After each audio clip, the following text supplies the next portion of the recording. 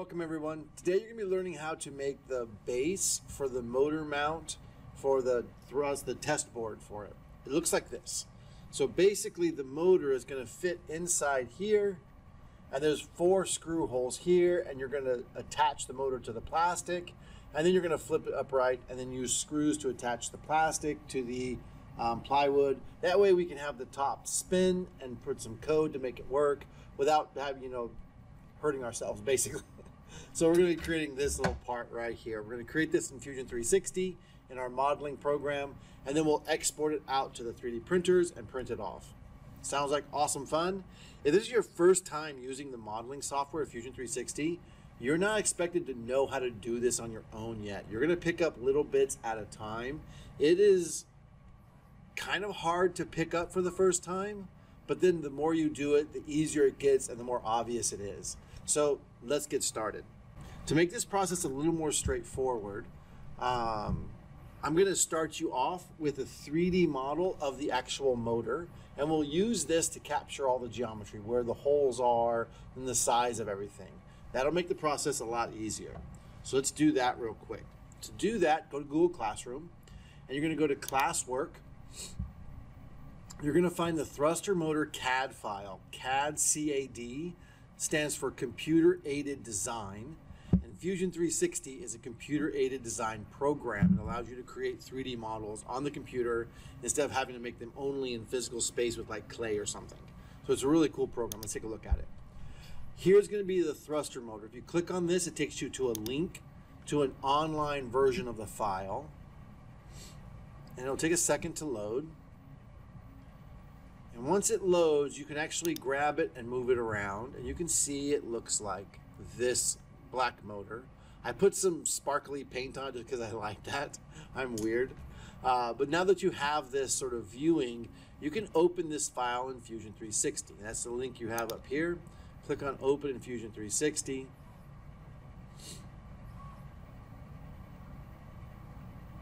Whoa.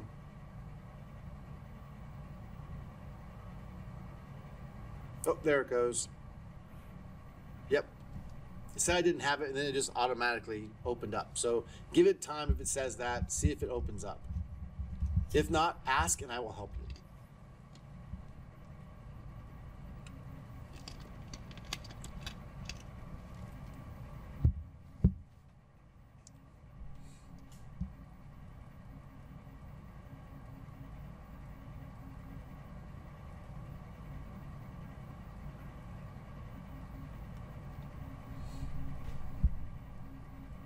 All right, so now I have my model in here. Yours is going to be a copy just for you. This one's actually using my original copy because it noticed it was my version of it. So I'm going to do something you don't need to do. I'm going to come up here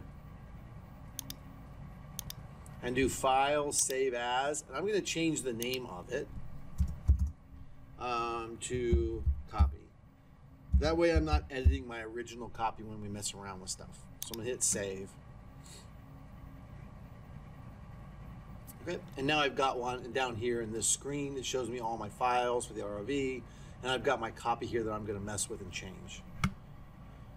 Okay, so I can close out this side screen here just by hitting the X. I can bring that side screen back by hitting this sort of waffle up here. That'll bring back this.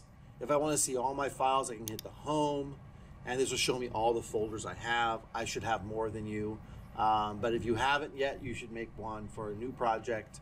You should make an ROV project, and inside this project folder is going to be all my ROV stuff. All right, so let's get started. We're going to make this base. To do that, we're going to actually flip the model over. This is the top of the motor. Back over here is the bottom of the motor. This part here, this cutout, is where the wires come out of. I didn't actually model the wires in for you, but just know that the wires poke out up on this model right here. So to rotate the model around, you have to come up here to the view cube in the top right. You grab it and you just kind of twist it around. You'll get more comfortable with exactly how to do it as you use it more. It might be awkward and weird at first.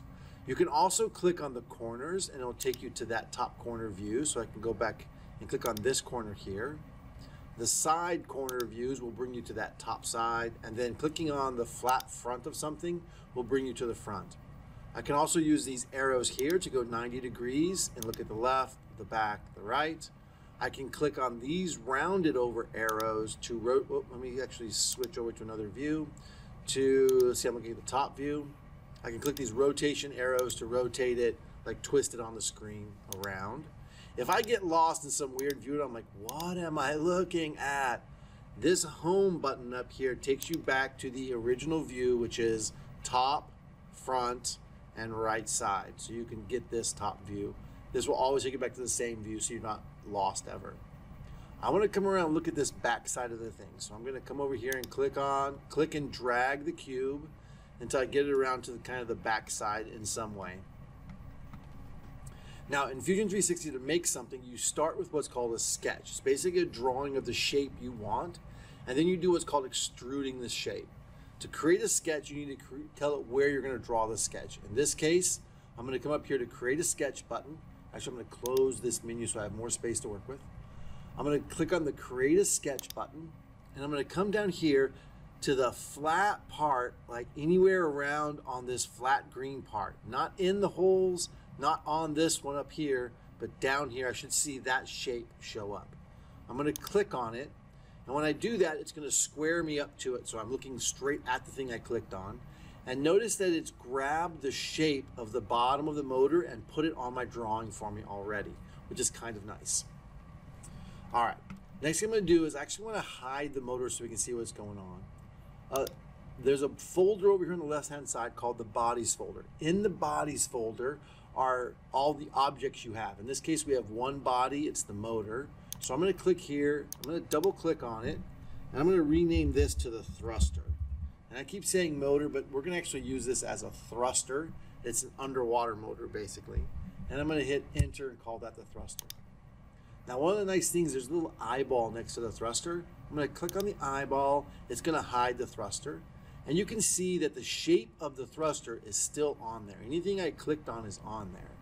But notice this outside circle over here isn't on my drawing yet. If I hide it, there's no outside circle yet, and that's because that outside circle is on another plane. You can see if I turn it sideways, my sketch is on this bottom face and not this line here isn't on my sketch yet.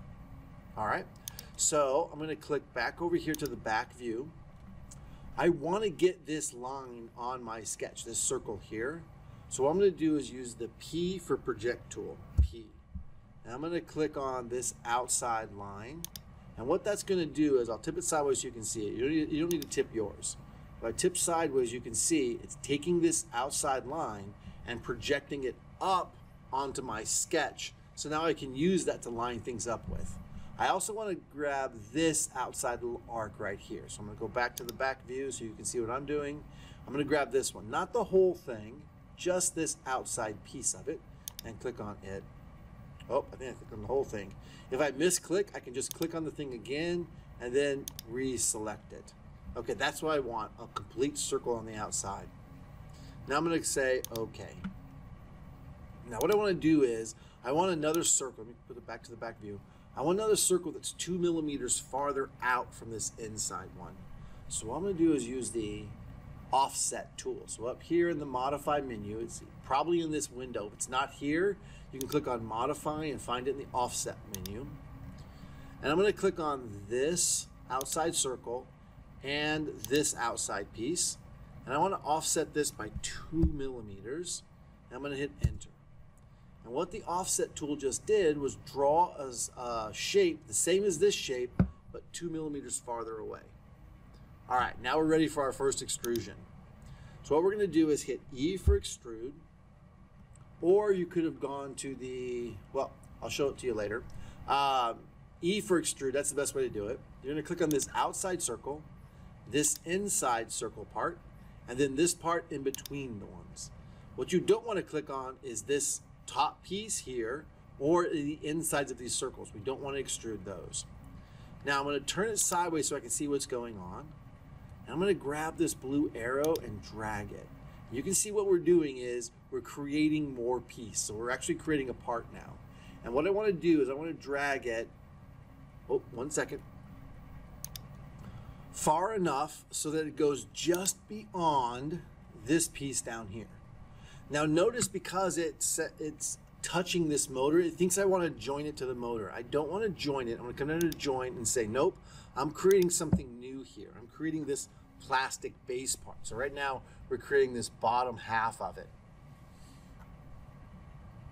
Make sure when you're looking at it from the side view that the new part, the gray part, goes a little bit past where the green part is, because that's going to keep that motor nub at the bottom, this thing here, from grinding on the plywood. So we're going to make it a little bit farther than that.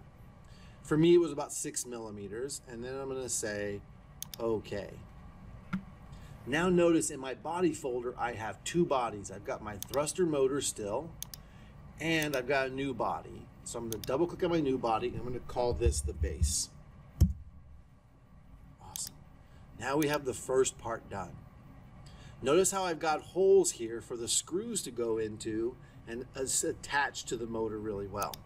The only problem is that this face is going to be sitting on the plywood, and if I put these screws in it, the screw head is going to be raised above. So we need to be able to make a hole in this so that the screw head is inside of it. Here's how we do that.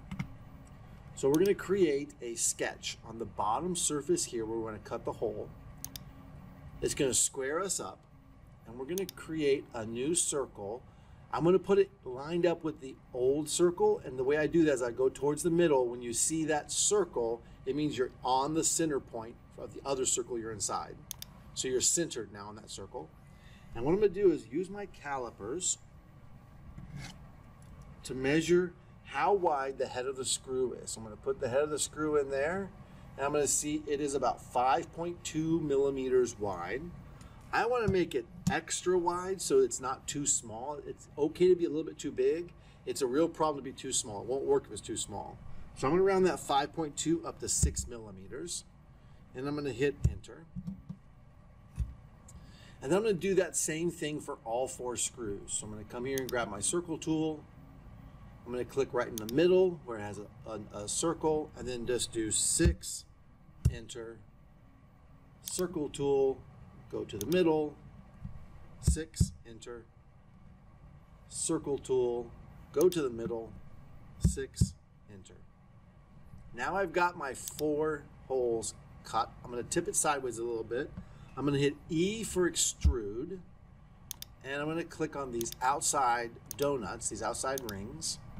And notice if I pull it towards me, it thinks, whoops, ooh, I over selected. Uh-oh. I can't get rid of it. So now I'm going to hit an X here to clear out all my selections, and I'm going to click all 4 of these. That reminds me of something. If you get lost somewhere and it's not working like it's supposed to, don't sit frustrated. Let me know. I'll come help you. You are going to make mistakes that get you off track. I will get you back on track. All right.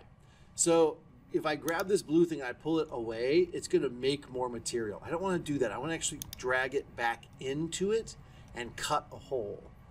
And how far I want to cut, I'm going to click on this left-hand view up here in the cube. And I want to cut about, yeah, I think 3 millimeters is fine. I'm going to cut about halfway into it. That way the head of the screw can get down into the material. And I'm just going to say, notice how it's assumed I'm going to cut. That's good. Click OK. And now I've got a place for the screw head to go down into. It's going to rest right there on this surface and then screw into the motor. All right, awesome. That part's done. Let's call that done for now. So that's our first video. If you can figure out from this point kind of how, well, no, yeah, maybe, I don't know. If you can figure out the rest, feel free. Otherwise, the next video is waiting for you.